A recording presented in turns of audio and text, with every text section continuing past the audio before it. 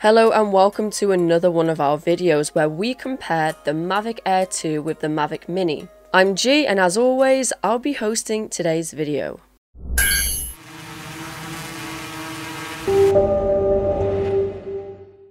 If you like these kind of videos, don't forget to go check out our channel where there's more just like it, and subscribe so you get notifications when we upload new videos. So let's jump straight into it. In this video, I'll be covering the differences between weight, flight time, camera capability, maximum speed, and obstacle avoidance. Let's kick off with the weight and compare them between the Mavic Air 2 and the Mavic Mini. The Mavic Air 2 weighs 570 grams, which is very lightweight when it packs so many features. However, it's still not as impressive as the Mavic Mini, which sits at 249 grams. With the Mavic Air 2, you will have to register your drone, which does put some people off. However, the increased weight isn't always a hindrance. You get a stronger and denser plastic, which in turn makes the drone more robust compared to the Mavic Mini. Now let's check out the Mavic Mini. It's remarkably lightweight.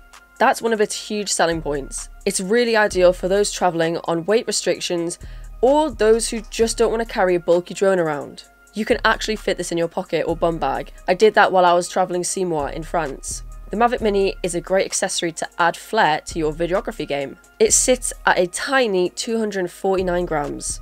Okay, now it's time to check the flight times between the two drones. The Mavic Air 2 has an amazing flight time of 34 minutes in the air. This offers the pilots more time in the air to get the shots they want and the maneuvers you need.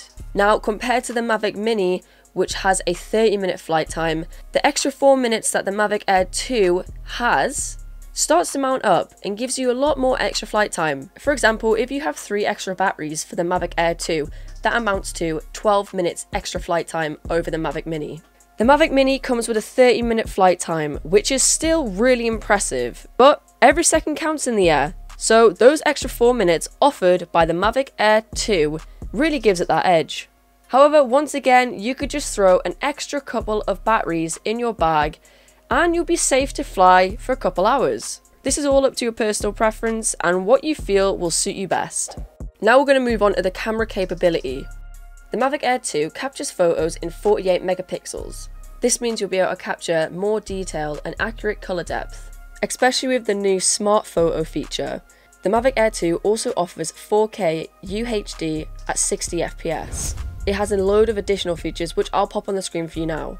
This offers you a more dynamic range of creativity. Let's not forget the Mavic Mini, who can shoot in 2.7K HD video at 30 FPS. This is amazing for such a small drone with such a small price label. Although it lacks the option to produce 4K slow motion footage, it still has an impressive camera on it at 12 megapixels. Next, we're going to fly into the maximum speed. The Mavic Air 2 has a max speed of 68.4 kilometers an hour. This means you can keep up to pace with the action, and also helps when trying to create dynamic shots. Moving on to the Mavic Mini, whose max speed is 46.8 kilometers an hour. It does lack the speed of the Mavic Air 2, but speed isn't always a good thing. The Mavic Mini may be slower, but this is complementary to some people. A little bit of extra time will be needed to keep up with fast-moving objects. And finally, obstacle avoidance. The Mavic Air 2 has 3-way obstacle sensing. This provides you with increased safety whilst flying. This also enhances the extra capabilities of the auto modes, such as Active Track and Spotlight. Unfortunately, the Mavic Mini only comes with a 1-way obstacle sensing system. This does mean you'll have to be a bit more careful whilst flying around and when you're using automated features. The downward obstacle sensing system provides you safety when landing or descending the aircraft. To quickly conclude this video, I'd like to wrap up with a couple comments. From this quick comparison, I've noticed a couple key things that I think will help you guys decide between the two drones. First of all, the Mavic Air 2 offers a ton of photo and video features that sets it apart from the Mavic Mini, meaning if you want to use your drone to capture cinema grade footage, then this is the drone for you. Another key point I found was that the Mavic Mini gives you the flexibility to bring it pretty much anywhere you want.